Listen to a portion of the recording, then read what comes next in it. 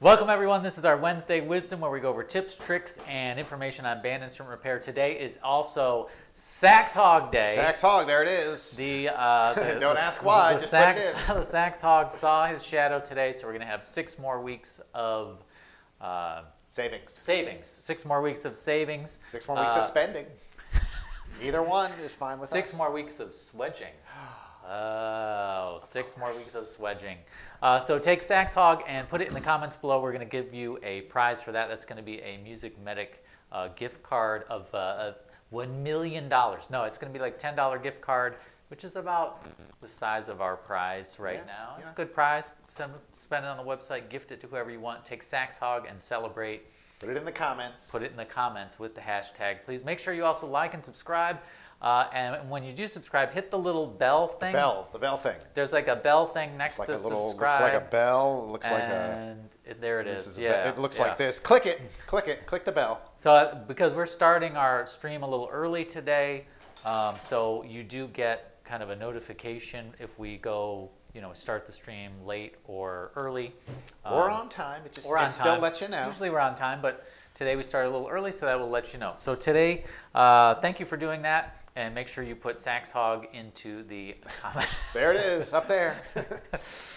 So Ryan, we're going to be going over the Selmer bushings and how to make them feel great. I know we have a tool list to show them. This is minimal tooling. This is kind of more of an advanced repair topic for those of you who are in the trade, but also for you amateur technicians. This is something that they can do at home with the right tools. Absolutely. But before we give them the tool list, let's also go over just kind of the basic of, this pivot system, and maybe if you want to compare and contrast it to. I will do both. I will do compare and contrast and contrast. Contrast. So yes, okay. Let's do both. We'll talk about both style pivot screw systems, what I've been referring to as the true tapered. Okay. I don't know if it's a thing, but I'm trying to make it a thing. Sounds like a thing. True tapered system. And this Selmer spring-loaded pivot screw bushing system. That is a lot. Yes, the spring-loaded bushings, whatever you want to call them, they're Selmer, they're spring-loaded, they're pivot screws, and they're bushings. And it sounds like a Selmer thing. It does. Honestly. It does. Yep. And in French, it's even longer to say. Yeah, it takes about 15 minutes to completely say it. But now, here we go. Okay. So I'm going to go over the true tapered system for pivot screws. Okay. This is what you find on Mark 6s, Mark 7s, current Yamahas, Yanagasawas, Kyleworth. What you have is your post face. Here's your post. Where's our theme music? So there's your post with your pivot screw. Okay? And a traditional true tapered system, the end of the key that butts up against the post has a, corresponding tapered hole. Okay, and on this style of system, it actually rides somewhere in here. Okay, so it's not actually pressing that point in. It's riding kind of on the taper of that pivot screw. So this is what I have been calling the true tapered system.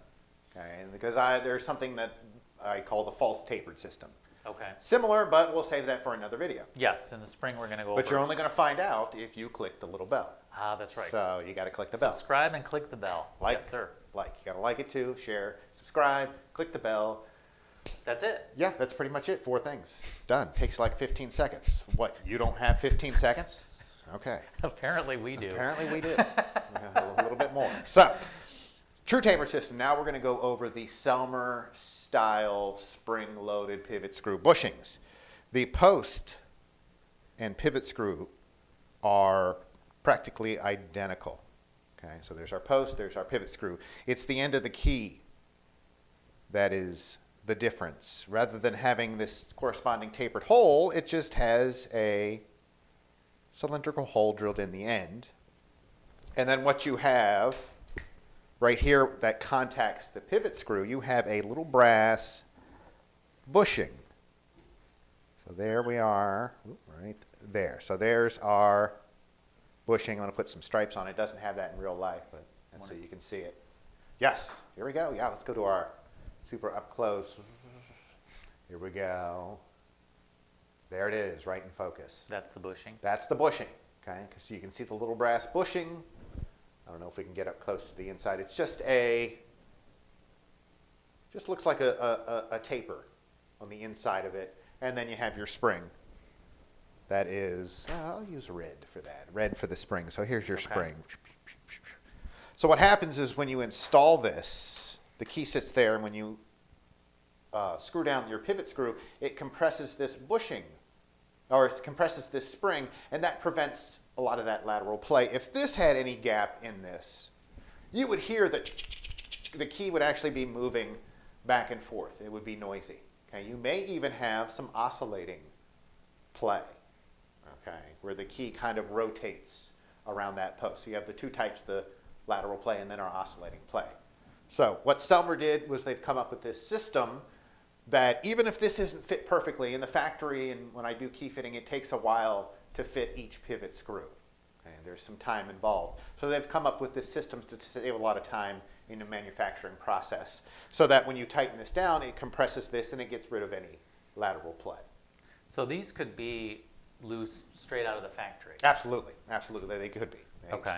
They may have a little bit of lateral play or even just a little bit of oscillating play. So Ryan, what are the problems with the spring-loaded bushing that you've encountered? Because I know some people don't like it. Why would that be? The big thing is that because it has this little bit of variation in that spring compression.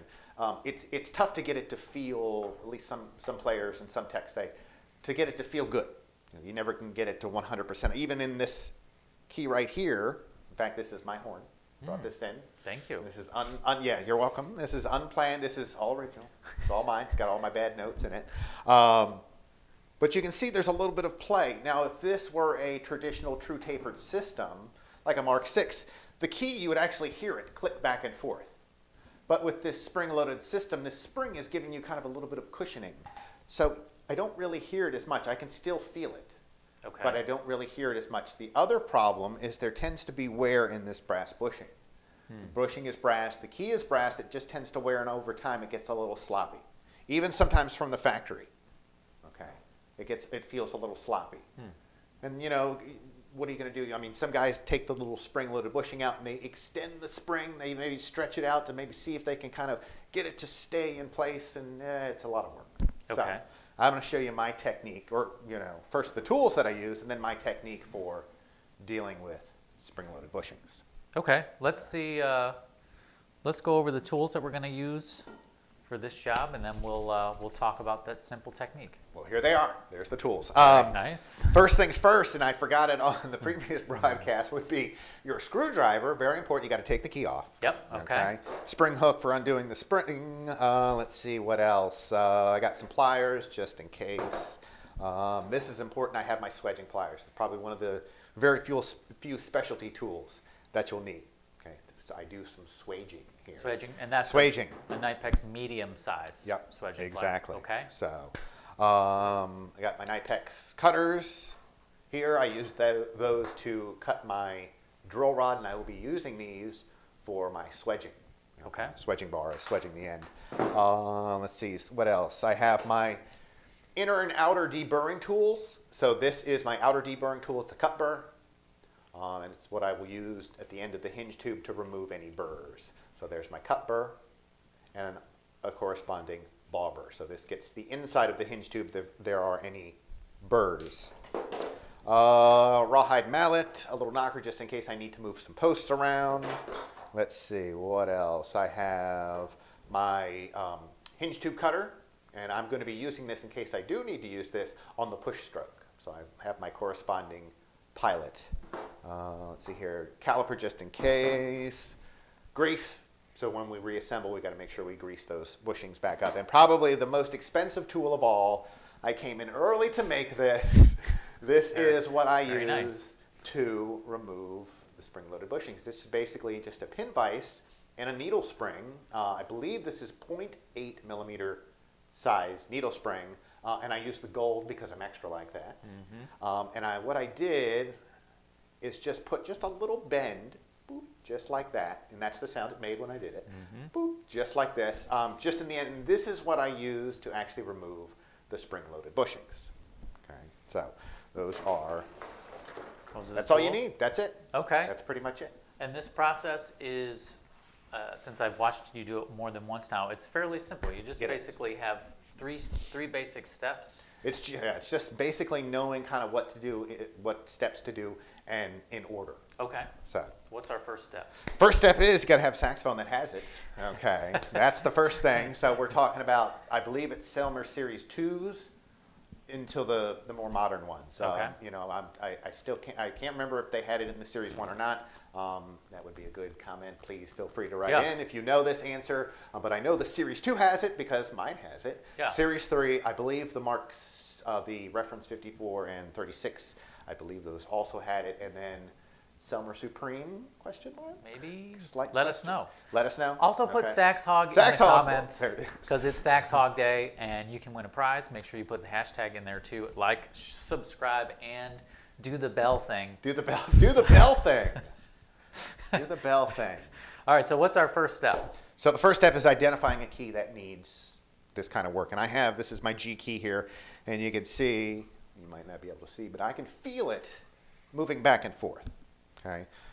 The first thing is you have to treat this, you have to look at the post. The post spread cannot be too much. Okay. So what I'm thinking about doing at first is maybe moving my post in so my key doesn't have any space and it doesn't click back and forth. Okay. And I have that right here. I can actually move this post in. Okay. Again, just tap this one. What I'm looking for is any posts that are maybe double or triple posts. Down here, the G sharp post is right at the bottom of that. It's connected to it, so I can't really move this post. But this is a single post by itself. There's nothing else attached to it. So what I could do is I could just tap this post in, get that key to fit a little bit tighter, and then you wouldn't feel this oscillating play. Well, let's say you can't do that for whatever reason, and we're going to treat it the way I would normally treat it. So I'm going to take off the key. This was only rehearsed once before.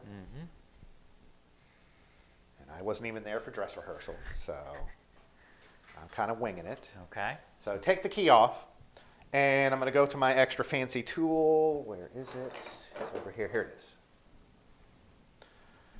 And you can see all I need to do is just take that bent end, stick it right in that bushing, and then there it is, like magic. Wow, that was easy.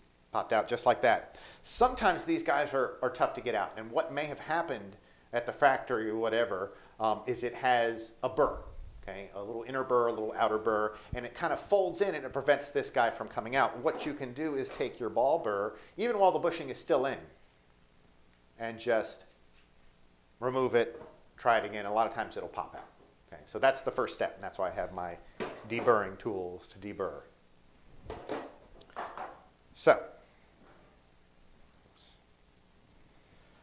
what I'm going to do now is take one of my swedging bars. Okay, and what I've done ahead of time is I've measured the diameter of the bushing, which is about 3 millimeters, and I've picked a corresponding size drill rod so that I can insert it into the end, and I can actually swedge. So I'm going to use my swedging pliers, and what that is going to do is that's going to lengthen this hinge tube very slightly. I'm treating this solid pivot screw like a traditional, you know, key that has a rod going all the way through it.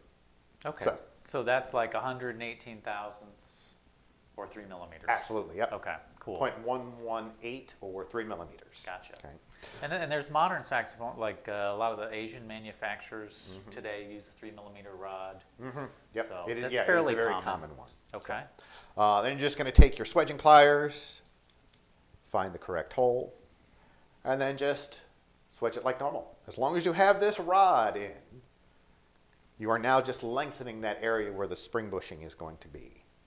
What we're trying to do is get the end of this key to fit closer to the face of that post. But, Ryan, if you're, while you're talking, or while I'm going to talk while you're working, if you're swedging the end of the key, what was I going to say? It was a good question. I even wrote it down. What's the purpose of the bushing then if you're swedging the end of the key?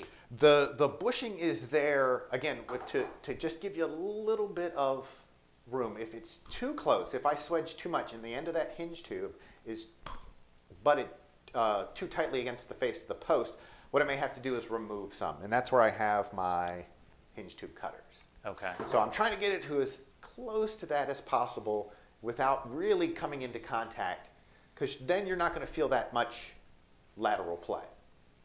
Okay. All right. Sorry, I didn't mean to interrupt. No, that's a good question. You were in the middle of swedging. Yep. The other thing that swedging does, so we've talked about lengthening. The other thing that swedging does is it reduces the diameter so that the end of the hinge tube will actually fit tighter around the bushing. When you get that lateral play, a lot of times that bushing is loose within the end of the key. So by swedging, we're tightening it down and it's staying tighter around that bushing, and we eliminate that lateral play. So we're taking those two things out of the equation. We're taking away the lateral play and then that oscillating play. Yep. Gotcha. So I've put my bushing back in. Really? You put the bushing back in? Put the bushing back in. I'm going to go ahead and put it back on, see if I have a little less. Okay, you're testing. Testing, yeah, doing my test fit. So we've disassembled, we've done some swedging with our 3mm rod. We've placed the bushing back in the key, and now we're doing a test fit. Yep. So this is basically steps 1 and 2, would you say? 1 and 2, yes. Sweet. So now we're test fitting, and I still feel a little bit of play back and forth. So I'm just going to take it off, do the same thing, maybe do a little bit more swedging.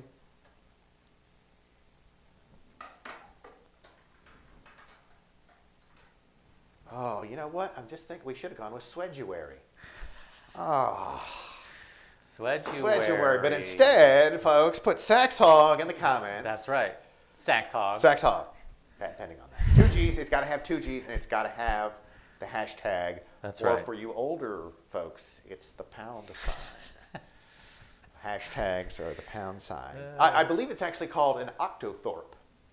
Really? Look that up. Look that up. It's one of those minor trivia facts that I know. Oh. So octothorpe. I heard the word. Hashtag octothorpe. Put it in the comments. You can win word of the day calendar that I've been having. So octothorpe was yesterday. Here we go. So we're doing a little bit more swedging. I have my 3mm rod in. Again, never swedge without your rod in the hinge tube. So I'm swedging, And we have shadows in the picture because it's Sax Hog Day. There it is. Shadow right there. There's a spooky shadow over here. Look at this. Look. There it is. There it is. It's a Sax Hog. It's Salt Shadow. 6 more weeks of swedging. Oh, boy. We're having too much fun. Too much fun. Too much Good fun. gracious. So, okay. If you guys want to follow along, make sure you click that bell. So I swedged a little bit more. I'm going to go ahead and put my bushing back in. But before I do, I'm going to show you how I lubricate the bushing. So I take this pivot and roller lubricant, handy that it comes in a syringe, and I can just put a little bit right in the end of the hinge tube, and then I can insert my spring-loaded bushing. There we go. So let's go ahead and reassemble. The bushing's in. The Sax Hog saw its shadow. It did. It did. It really did. Yep. So there we go. Let's see. Pretty much gone. It is. In the room here, it's definitely quiet. Yes. Yeah. So you don't hear that. I feel just a hair of movement. Just a hair of movement. But again, it's that spring that you can feel just kind of keeping everything kind of in place. Put the key back on. There we go. Boom. Sweet. Excellent, Ryan. Did I announce the winner of last week? I don't think you did. I don't think you did. So if you take your hashtag and put it in the comments Sax below, Hog. you can be winning a prize. And this week's prize was going to be a MusicMedic gift card. But last week was the last week of the glue year. The glue year. Yes. So John McBride, you were the winner of last week for taking the comments and doing all the things. And thank you for that. Yes, putting in octothorpe, happy glue year. Octothorpe. So make sure that, John, you send me an email to rich, R-I-C-H, at MusicMedic.com, and I'll get you your prize. The rest of you, thank you so much for watching. Make sure that you are taking Sax Hog and putting it in the comments below. Like, share, subscribe. I think we're about worn good. out our welcome. That's right. If you guys have any questions about this process, feel free to contact us here or at MusicMedic.com. And until next week, happy repairing. Like, share, subscribe. Like, share, subscribe. The bell. Do the bell. Do the bell thing. Oh boy. Let's see what we got here. We're still on. They can still see us. They're still watching. Really? I think so. Okay. Well, try to. So we're having. This is like our theme. This is our thing. I kind of like. We need like a. We have a thing. This is how we end. after chat We just or can't end it. It's good until the